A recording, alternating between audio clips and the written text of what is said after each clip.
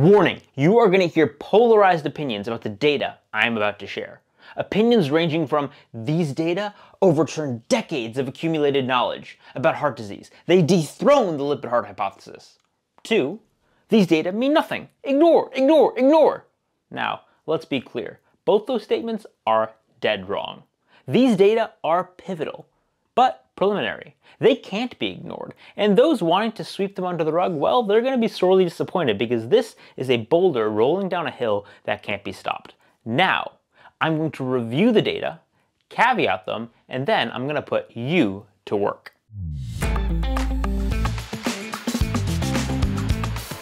Welcome to my channel. Stay curious.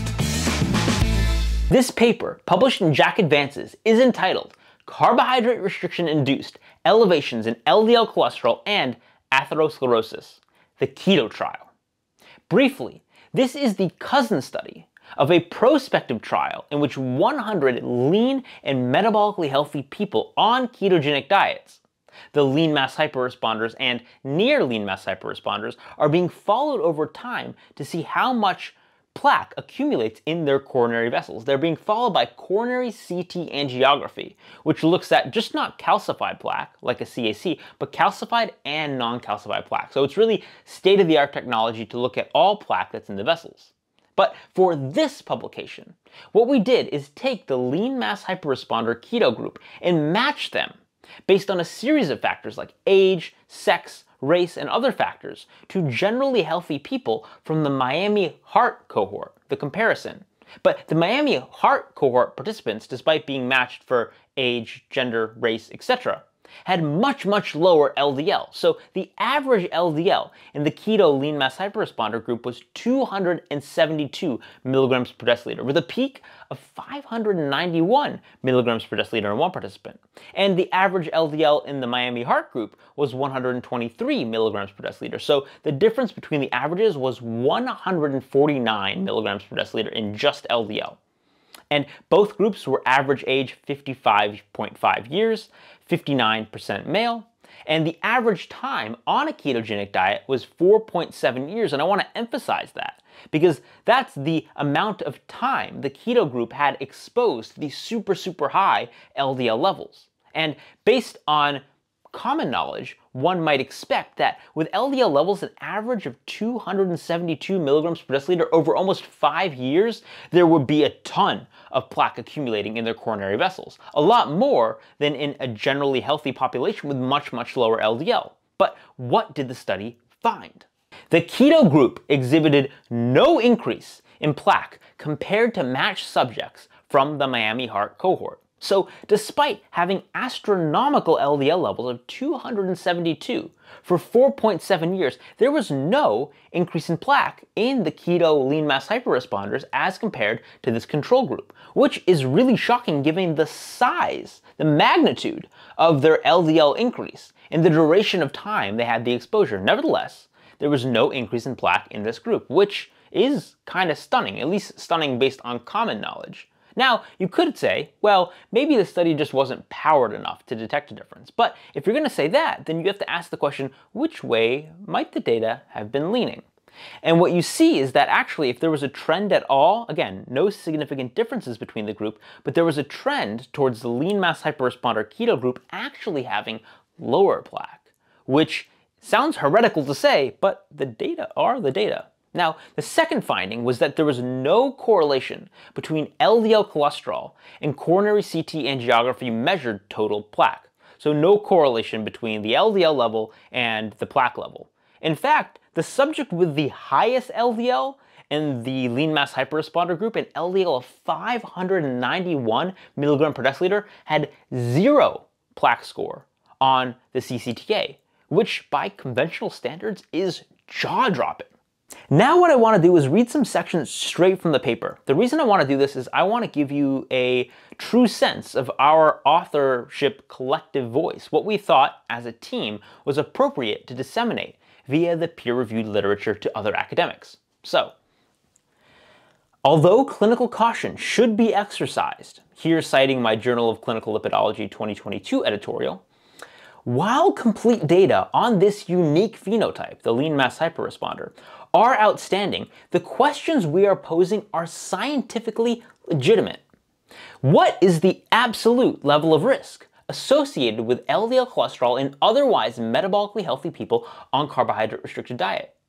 This is a question that honestly, the field does not have an answer for. And we need to acknowledge that this is a really important question to ask. Even if we assume it's suboptimal to have elevated LDL, in this context, in this particular context, does it actually constitute a large risk or a negligible risk? That is a heretical question it seems to ask, but nevertheless, it's a scientifically legitimate one that must be asked. And also, we need to ask why. Why does this response occur? Why do lean people, lean insulin-sensitive people, see skyrocketing LDL levels when they go low carb? Now, we have a model, if you've been following the work of myself, Dave Feldman, and Adrian Sotomota, on why this occurs, the lipid energy model. And this video is not about that, but it explains these fascinating phenomenon. Not only why lean insulin-sensitive people have massive increases in LDL when they go low carb, but also why is there an inverse association between BMI and LDL change, and why, for goodness sakes, can I and other people who have now replicated lower their LDL cholesterol with any carbs, including freaking Oreo cookies. I was able to lower my LDL by 71%, twice as potent as a statin, with Oreo cookies. And the physiology to understand why that bizarre phenomenon is occurring exists. It's there. And we need to study it. If you're scientifically curious, you absolutely need to study it. And it has clinical implications. Again, reviewed in other videos. So for emphasis, these are legitimate questions we are asking. And anyone who says the science is settled on either the risk question or the mechanism question is either lying intentionally or, more likely, ignorant to the nuances in the field. Jack Advances also gave us the opportunity to write a perspective section, which I quite liked. I quite like where it landed. So I want to read from that as well. Starting with clinical competencies. Why is this relevant to physicians? Why should they know about these data? These data are relevant to medical knowledge and communication skills. Lean mass hyperresponder is an emerging phenotype of growing research interest, with little known with respect to mechanism and risk, the 2 points I just made.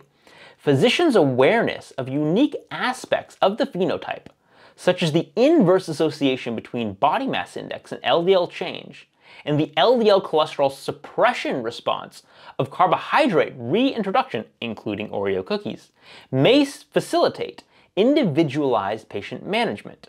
Furthermore, patients presenting with the lean mass hyperresponder or near lean mass hyperresponder phenotype often identify with this phenotype, as a community has arisen on social media focusing on lean mass hyperresponders, and these patients may be more receptive to clinical advice from physicians who acknowledge the unique aspects of their profile, who are aware of ongoing research in this area, and who engage in open discussions about the knowns and the unknowns with these lean mass hyperresponder patients.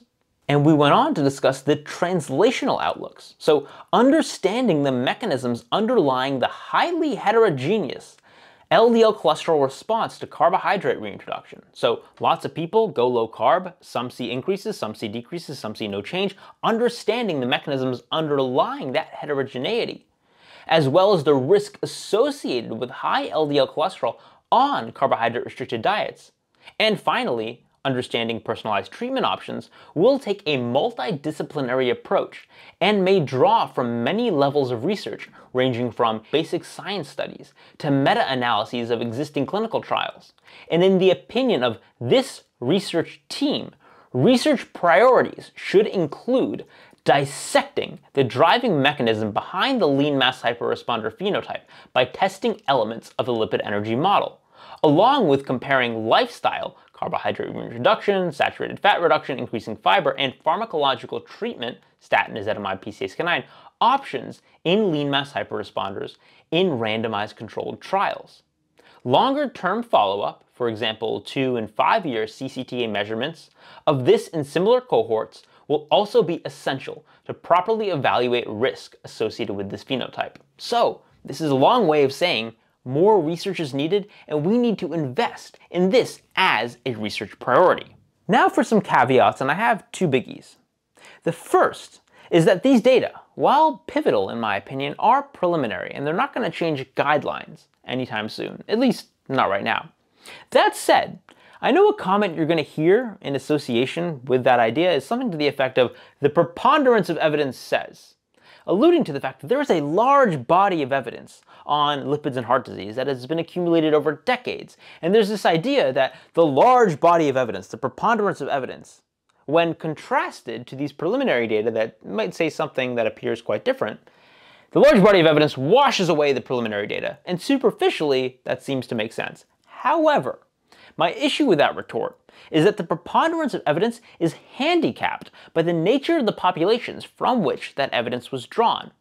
Otherwise stated, what we have here in lean mass hyperresponders is a metabolically healthy population of people with elevated LDL cholesterol levels as a function of a metabolic response to carbohydrate restriction, which is physiologically very, very different than elevated LDL from other causes and in different metabolic contexts. So we have a unique population and we need unique data on this unique population. And this, quite honestly, is the first data set relevant to this population, directly relevant to this population, as relates to ASCVD, atherosclerotic cardiovascular disease. So that was caveat one. The second major caveat I want to highlight is that the groups, the lean mass hyperresponder keto and the Miami heart cohort group, differed along more than just LDL. They differed along non-LDL parameters including HDL, triglycerides, BMI, and possibly other things like activity level that just weren't measured. And on the one hand, this could represent confounding. That's a legitimate claim. But there are two major counter caveats to that point that I'd like to emphasize now. The first is that lean mass hyperresponders differed from the Miami heart cohort along, say, HDL as just an isolated example, not because of laziness on the part of the research team where we just couldn't match for that, but as a function of the fact that lean mass hyperresponders are just that metabolically unique that you can't match them along all non-LDL parameters. For example, mean HDL in lean mass hyperresponders was around 90, and it's basically impossible to find another population that matches them to that extent. Why is that?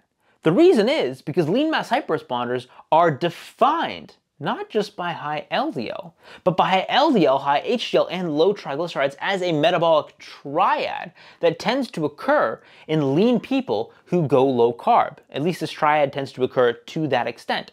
And it does so because really it's a metabolic signature. It's a metabolic fingerprint of what's going on underneath. What's going on with the physiology that manifests in a metabolic signature, not just an isolated marker. So if we step back and take a 50,000 foot view, the point that this makes, or what I'm trying to make, the fact that you can't match lean mass hyperresponders along all these other parameters, is that we really shouldn't be focusing in, just tunnel visioned, on one marker. We should be looking at metabolic signatures that suggest underlying physiologies and then start to understand those physiologies.